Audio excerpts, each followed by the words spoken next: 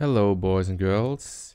In this video I will fairly quickly go through a bunch of theorems and methodological theorems that really anybody ought to know.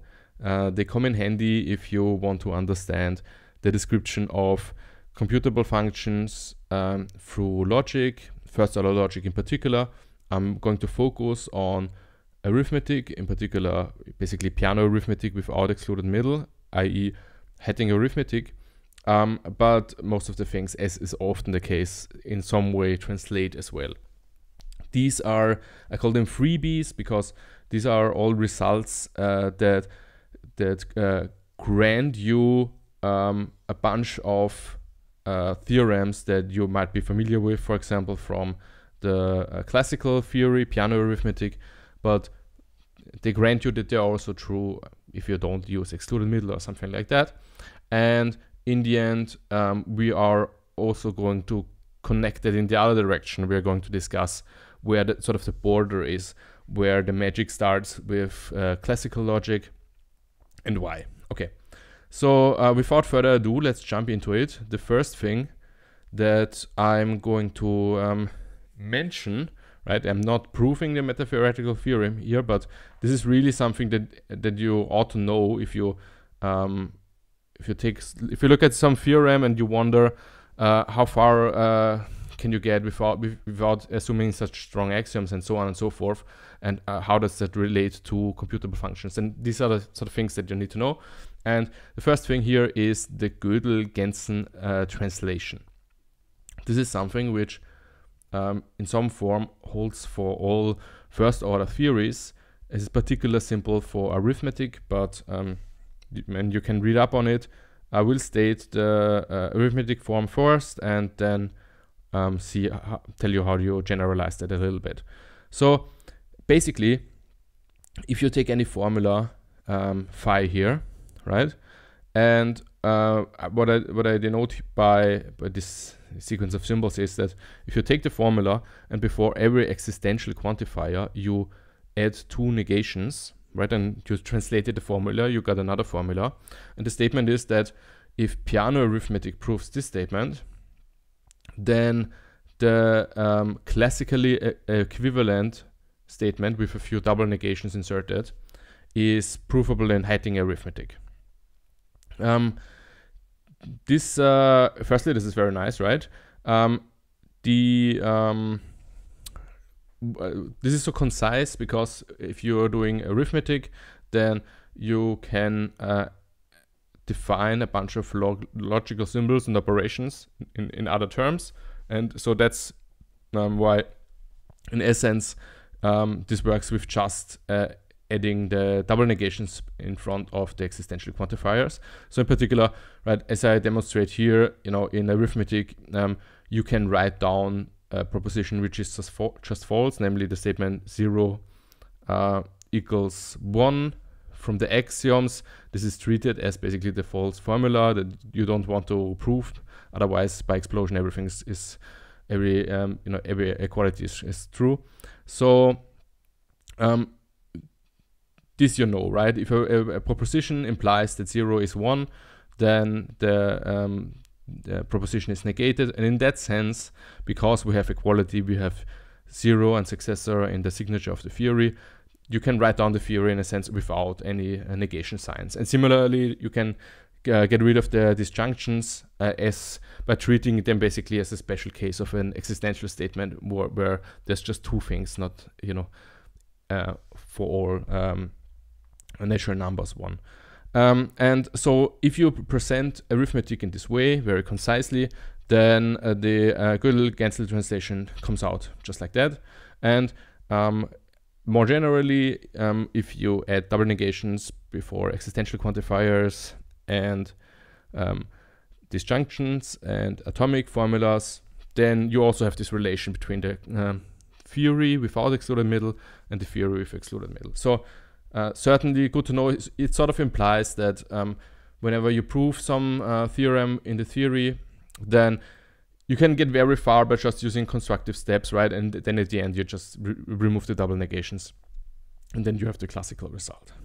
Okay, so I have here some important, I think, to see them once at least, formulas which are, not predicate logic formulas. They're just propositional formulas. They're not even about arithmetic, but, it's good to have, at least a feel how this works. In case you don't know these, to have a sort of vibe why double negation appears often and how it follows from sort of a implication calculus. Okay, I will very quickly step through these, I don't know, 4 or 5 lemmas here.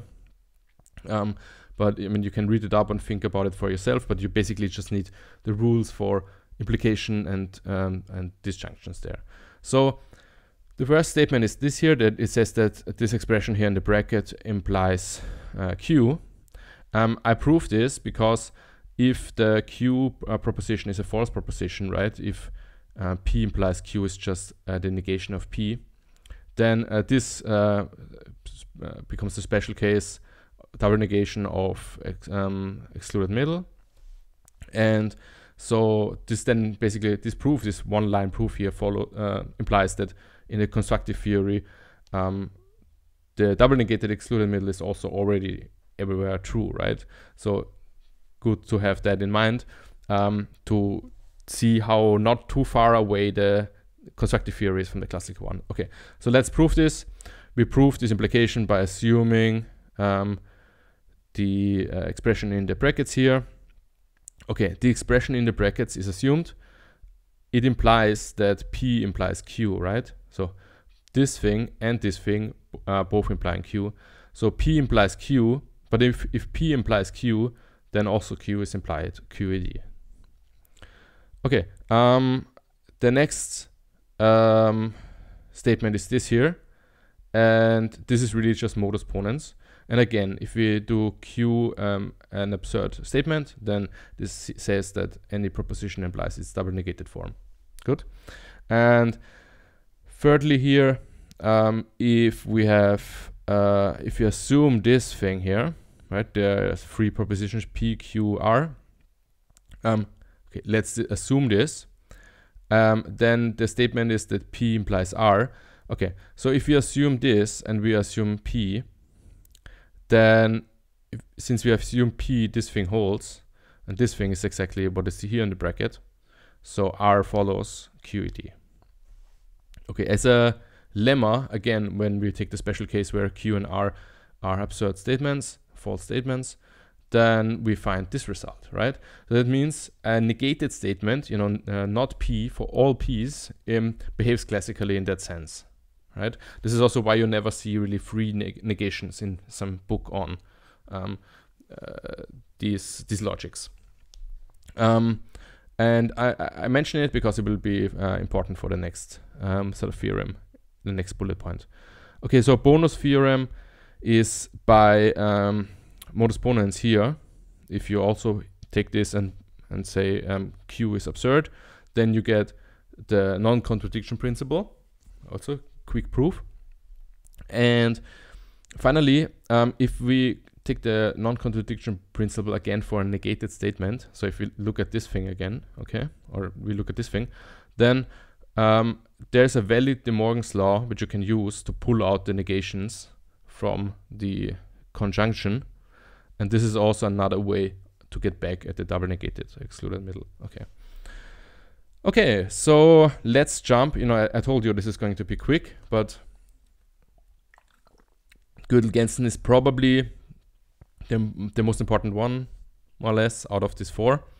The second one is it's not one particular methodological theorem. There are a bunch of statements that pertain to Harrop formulas, and I'm not really going to cite any in detail because they have to do with realizability and blah blah. But the main thing is the one thing that I can state, which is also sadly the only one that is on the Wikipedia page. There's a lot of as I said, there's a lot of metalogical statements to be made about these formulas. But the nice thing that you should remember at least is that if you have any implication of this form, like P implies Q, and Q is simple behaved, right, has no extension quantifiers here, as I say, then this this whole thing also behaves like a classical formula, right? So we had a special case of this here, where we said that a negated statement, if it's double negated, a double negated statement, so triple negated statement, then this is equivalent to the simply negated statement. So the negated statement behaves classically, and you should really think of the negated statement as an implication of an absurd statement, right? You should think of P implies 0 is 1 or something like that, right? And in this sense, this is exactly the case that we have here, right? So Q in this case is a very trivial statement. It's just 0 equals 1. And that's sort of the generalized notion that if you have these formulas where all the complications are in the hypothetical assumption, then this formula I write behaves under quotation marks because there's a lot of theorems associated with it, but things like double negation, elimination hold for them. Okay. So this was one that was, I think, proven a little bit later than all the Gödel stuff, right? The Gödel did all the internistic logic and modal logic theorems. You might get the feeling if you read these books. But this came later. I think Friedman is still alive. So here is the statement: if you have a quantifier free predicate, so there's no existential or universal quantifiers, you might also express this in terms of primitive recursive functions, right? I don't detail this in this video, but if you have a Turing machine, then that's equivalent to lambda calculus, and that's equivalent to recursive functions in the Turing sense. And then there's a procedure where how you translate the an equation that uses the program to a graph expressed in first order logic. And so then you can speak of primitive recursive predicates as well. Here I do the pure no computation, no computability theory, just the normal logic language. I say it's a quantifier free formula.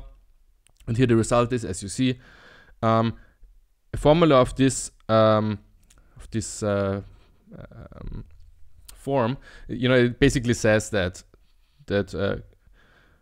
var phi as a relation is total. This is the statement.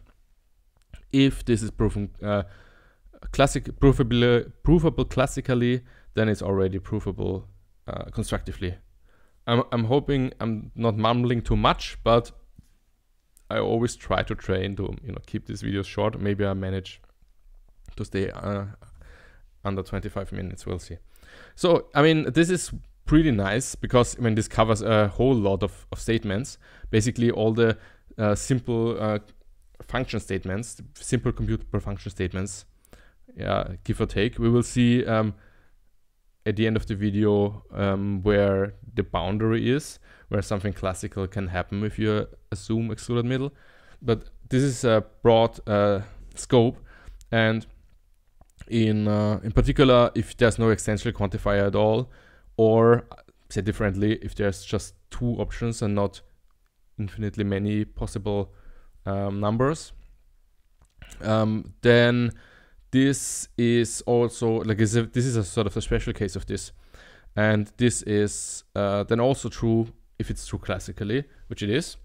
Meaning, for example, the standard statement that is usually made here is that if you have equality between two numbers, if var phi of n and m says n equals m, then this tells you that equality of numbers is decidable. And there's also a very simple inductive proof that this holds. Okay, so also good to know. And then something which might be in some way obvious is that if you have a formula for which the theory proves excluded middle, also in the predicative fashion here, so for example, some primitive recursive predicate for this, does this hold, then you can also remove the double negations before an existential closure of those. And this can be understood as if you have a promise that it's impossible that no number exists that validates a statement, then number exists. And the idea is that basically you can write a program which just does a brute force search, and if you know that it's impossible that it goes on forever, then it must hold. This is sort of the computable reading of this. Okay, and if let's say you have a statement where the this junction here is not computably decidable for all numbers, right? And we will see an example. I mean, spoiler: the halting problem goes in this direction. Then you might fail to prove this, and then you might also fail to have this nice relation. Okay, so these were the 4 statements that you sort of, I think they are, you can intuit them in a sense, right? And so you should be able to remember them, and they will come in handy, especially whenever you have to deal with computational matters. So now I want to delineate sort of what is actually, if so many things are actually, provable also without excluded middle, where is sort of the line, or what are the sort of statements that that the classical magic gives you. Okay, so there's this this statement. I'm coming here from Hilbert's 10th problem and its resolution. The resolution of Hilbert's 10th problem is that, sadly, there are some very simple, there are some polynomial equations.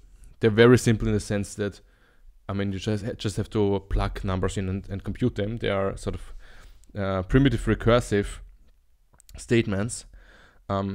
It's just plug and chug.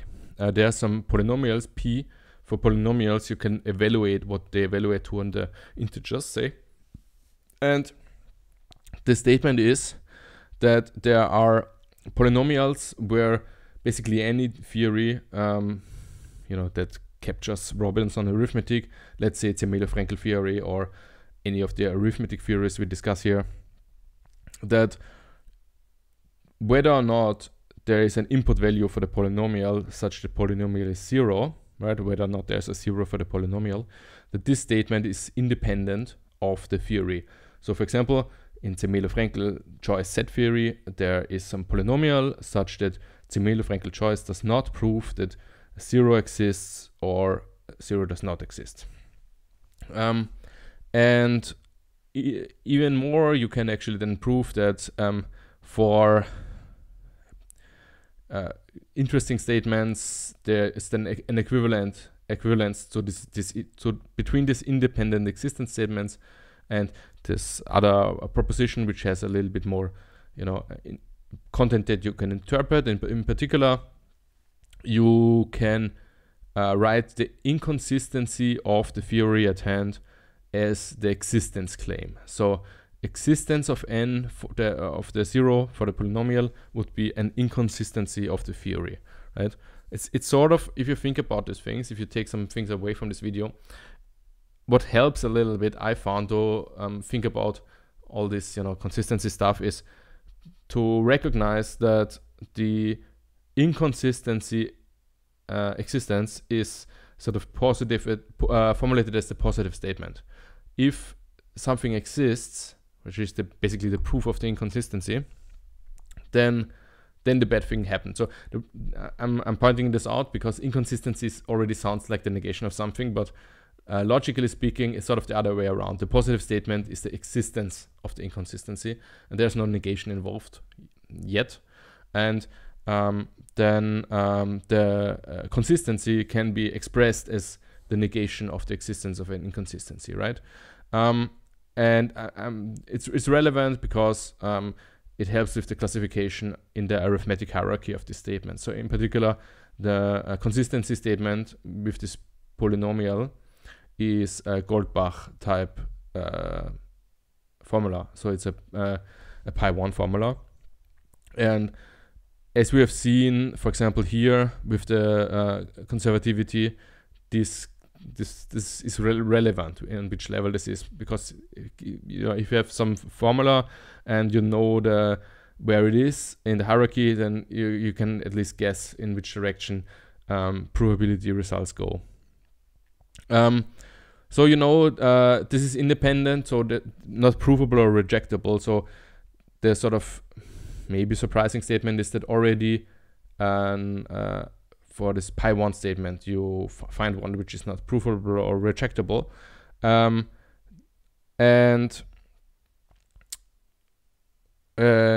so I'm not going to discuss this in this video, but nice constructive theories like arithmetic, also set theory.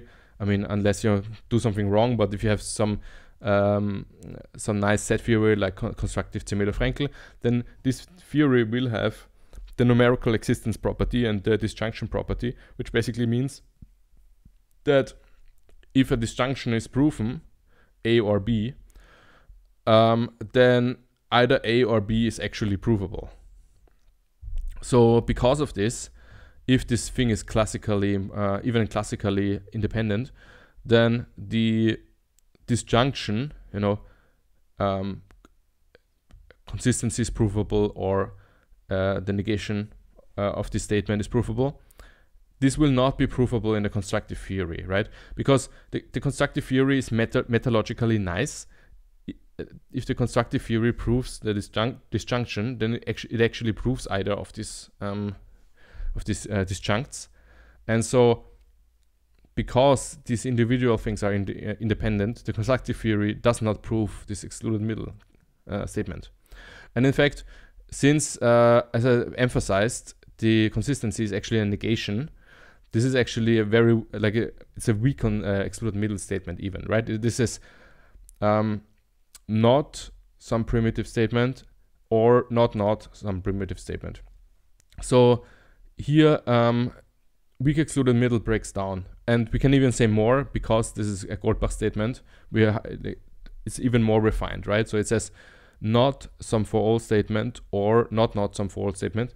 This thing, which is relatively simple, you would think, is already failing, and this is a failure of what amounts to weak lesser principle of omniscience. But okay, I'm not going to get into that now. And now for the last sort of page. You might know the Heyting problem states that for an index of a program, so basically of a program, and an input x, it is not computably decidable whether or not, when you take the function and run the input on it, whether this will come to a halt or not, right? This is computably enumerable, but it's not computable. You cannot decide membership. You can only decide if something is in it. I have a whole video on that where I do explicitly the dovetailing. You can make the positive statements, but you cannot really make the negative statements. To formalize this, you have this Kleene predicate T. This says,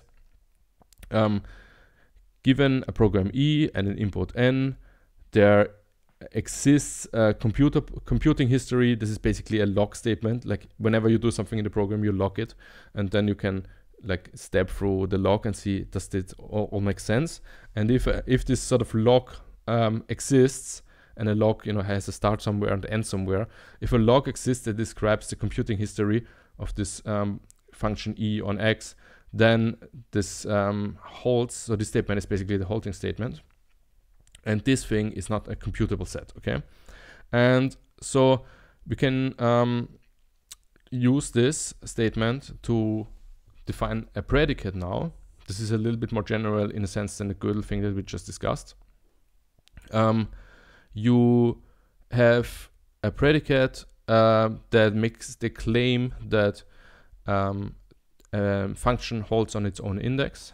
And similarly, the negation here, you know, I say this for hold and I say this for loop, it goes on forever, right? It says it's not the case that there is a lock that validates that the function, when ran on its own index, eventually holds. And since this, like by the essentially by the consistency of Church thesis, the formal one, these things are not provable in a constructive theory, and especially not in Heyting arithmetic. And so here's also a failure, not just of an excluded middle statement, but in a sense of infinitely many, right, of a quantified form. Yeah, so it is not provable because there's no computable function which decides, the left or the right hand sides. There's sort of no bivalent function that does this job, and because our theory here is consistent with the assumption that all functions are really computable in a Turing sense, this is actually not provable. And there is this thing called the formal Church thesis. I should really make a video on that, which there's like a million formulations of it, but in essence it says that that all total relations are sort of inhabited by also a computable function. So if you have any 2-ary predicate, so a predicate with input and output, and your theory already proves that it is total, then the theory, when this principle holds, will also prove that there is a function which corresponds to that. You could think of it as saying that if some relation in your logic is not Turing computable, then it's not really provable at all, right? It sort of restricts what can be provable by saying the whole world is sort of, there's just computable functions and not hypercomputable functions in a sense. So this thing happens to be consistent with many nice constructive theories. And if that is the case, I don't do the proof here, but you can read it up in, for example, in this reference here. Basically all I discussed in this video you will find in this very nice book. But I mean, nothing I did here was sort of, there's no magic or something. This is all very, very straightforward in a sense. If you adopt this principle that everything should really be computable, if you like sort of restrict the world, then the classical function that, the quotes unquote function that takes a program and returns 0 or 1 if the program holds on its own input, right? Something we know we cannot Turing compute. If we say this is not a function at all, then this classical function idea, this much more freer function idea, like as I said, this sort of hypercomputation object, which is everywhere in classical logic, cannot exist. And so very explicitly, this theory with this extra assumption disproves this form of weak excluded middle. Okay, I'm running out of battery, so with that, I leave it. I hope you learned something, and if you want to know more, then let me know in the comments. But there is a lot of things to say, and I might make more videos. I'm very glad I stayed under half an hour. So with that, take care.